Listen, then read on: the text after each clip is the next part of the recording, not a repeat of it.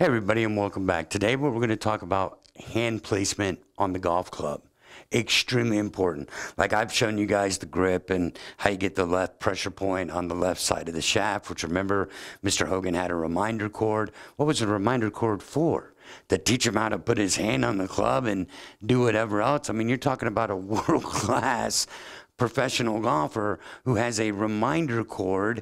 That reminder cord is basically, in my opinion, to remind him, don't ever put this pressure point of the left thumb on the right side of the golf shaft.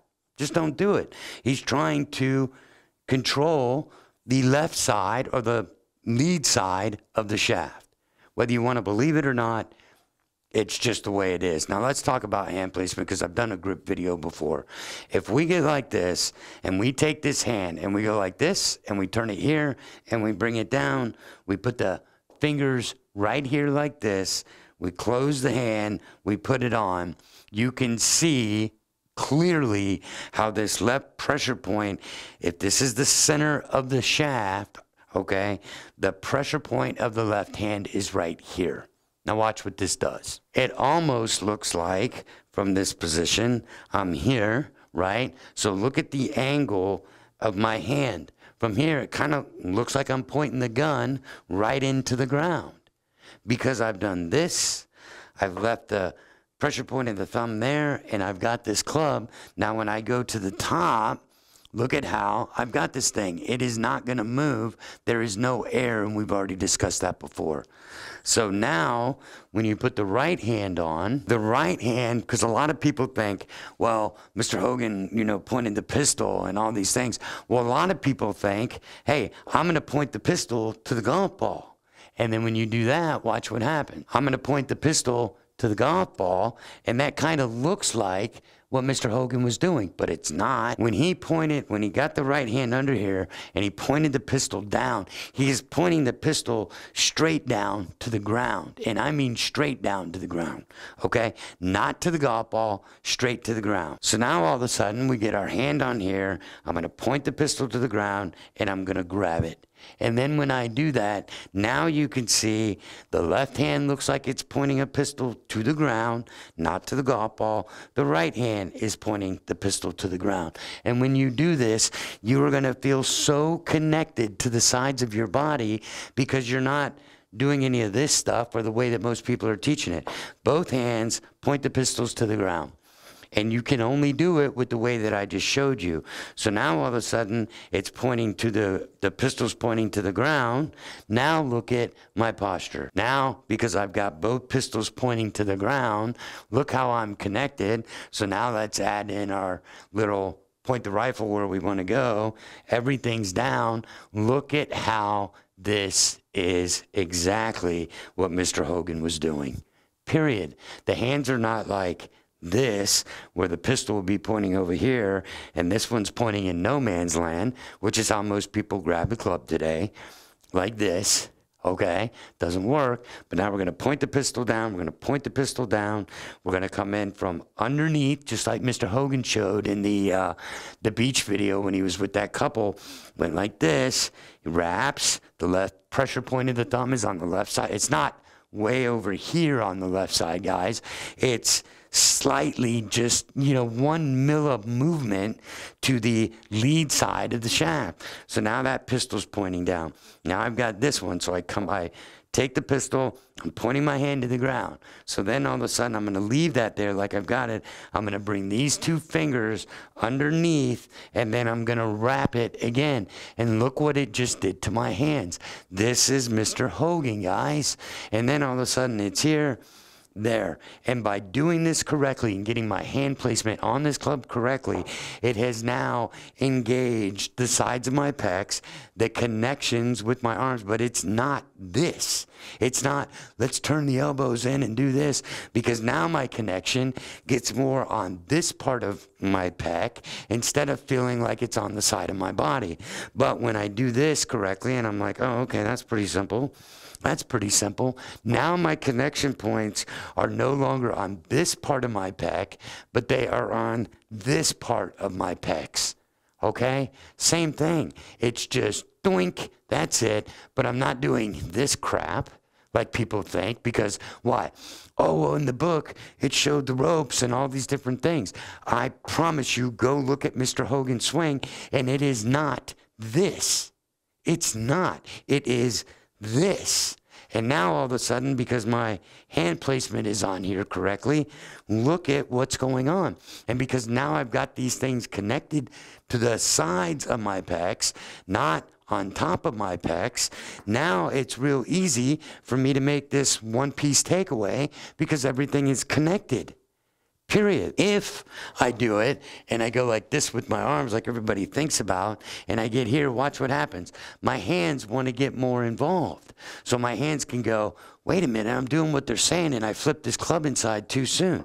But if I do it like Mr. Hogan, grab the club, watch this. I'm just turning my body, guys. Did this club go inside? The hands are still inside of the club head. And then all of a sudden when it starts to go set, there it goes. We come up, we get there, the elbow's down, just like Mr. Hogan. Here we go, and then it's this way, coming into the ball. It just doesn't get any better. But it's all this nonsense of everybody saying, well, golly, in the book, it's like this, and the elbows are pointing at all these different things. They are. They absolutely are. But let me show you another secret that Mr. Hogan had that a lot of people just don't understand. So now all of a sudden, you have to think about the shaft as a straight line because, I mean, pretty much, look at it, it's a straight line. It's exactly what it is. Well, most people today, they are like this. So see how my hands are in front of, and this is not a camera angle trick. Let me try to get as square to you as I can. Most people get like this, where this lead hand is going to be in front of the club face of the shaft. Mr. Hogan, watch this, the hands are visually, the club is like this, okay? So now the hands are behind the golf ball. If there's a golf ball right here, the hands are behind it. They're not in front of it. But everybody thinks, oh, let's move the hands in front of it. But I can guarantee you there is not one image online. I don't care. You show it to me. Show it to me where Mr. Hogan's hands are in front of the golf ball. They are behind the golf ball. And when they're behind the golf ball and he's connected like this, we all look at it and his hands, believe it or not, from every camera angle that we have seen, his hands are on the trail side of his belt buckle, are pretty much at his belt buckle. They are never on the lead side of the belt buckle. Why? Because he's trying to keep everything behind the ball. He's not trying to say, I'm starting with my hands in front of the ball and then I'm going to hit down on this thing. It's not how it works. He's starting from basically a neutral shaft position to even a negative shaft position. This would be positive. No good. Mr. Hogan, you do not see him in this position. Even with the driver, he's more like this. Like this. Look where my hands are. Look where this grip is at. His hands are always going to be behind the golf ball at setup. So when we can learn to get our hands placed on here correctly, you will start be going, oh, wow, this is cool. But watch this, because Mr. Hogan, believe it or not, in my opinion, just like Mo Norman. Mo Norman, oh, I'm going to start from here to hit the ball because the takeaway is the hardest move to work on. Okay, great, Mo. That sounds great. Well, what did Mr. Hogan do? Watch this, guys. When you do this hand placement the way that I'm telling you, and then all of a sudden it's like, let's do it a different way. We're going to take this hand and go over here, and we're going to put it like this, and then I'm going to come on here, and I'm going to put this one under like this. Look how I'm set up. I am not like this, but when I'm set up like this, my elbow is pointing to my lead hip socket. My right elbow, because I'm like this, is pointing to my lead hip socket. It is not like this to where I've got my elbows pointing into me. My elbows have to be pointing at the hip sockets, not in here. So all of a sudden you're like, okay, got this grip. My hands are behind the ball. I'm set up like Mr. Hogan. This is great. This left elbow is pointing at this hip socket. This right elbow, without me doing this crap, is pointing at the right hip socket. So now all of a sudden it's like, man, this can't get any easier. I'm going to feel like I'm not going to do anything with my hands. I'm not going to do anything with my arms. I'm just going to go think, just like this. I'm going to turn my chest. And when I do that, Look what just happened. The club moves 3.5 feet off the ball. And then now, because we learned in the other, where does rotation begin? With the hands. When do the hands roll? Right there to take us to the top. So just understand how important this hand placement is, because one hand placement, Mr. Hogan's, keeps our hands behind the golf ball, and it points the pistol down, and it gets everything to look like Mr. Hogan. The other way, traditional golf swing, everything is like this. My hands are forward. When I look down at this perspective, I can almost guarantee you I'm going to hit a block or a push or a cut or a bad shot to the right. But when I get here and I look at this and I'm like, there's my line, my hands are forward, oh my God, everything's going to go to the right. I bring my hands back. Now it's like, oh my gosh, I can see that line. Why? Why? This is what's incredibly cool. When I have my target line, which everybody talks about the railroad tracks, that was the worst idea to ever hit golf in human history, in my opinion. Because, oh, you got the flight line, then you got the alignment line of the body. We're going to get them together to make this railroad track that goes this way. Mr. Hogan did not set up square to a railroad track on any golf swing he ever made. Never. Just never happened. So all of a sudden now, when Mr. Hogan is neutralizing his hands are neutralizing the shaft. So if I have a line here that represents the flight line, and then all of a sudden I'm going to, neutralize my hands, I am now creating, between the relationship of the shaft and the club face, a 90-degree angle. But if I don't get here and I push this forward, I have now pushed the 90-degree angle out to the right. You'll see it all day long. Put a club on the ground and then say, okay, I know that I've got this shaft or whatever on the ground to represent the flight line of the golf ball. Okay? And then take your club, put it in your hands, grip it the different way like everybody else does, and then put it there and look at that shaft. You're going to see how now this 90-degree angle is pointing out to the right.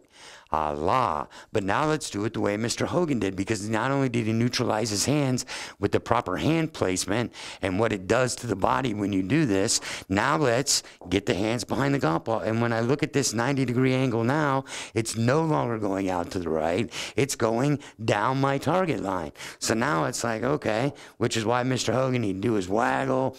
He looks at it one time, comes back. He knows where the ball's going because he can see the 90-degree angle on the ground. He doesn't have to keep looking up to see where his target is because he knows. And then he's just, doing all these waggles and everything and, moving his feet around and, picking up things and getting this motion to work. And then, bam, off to the races. So just remember, there is a reason for the hand placement. There is a reason that we are neutralizing the shaft into a neutral position or even a slightly negative position.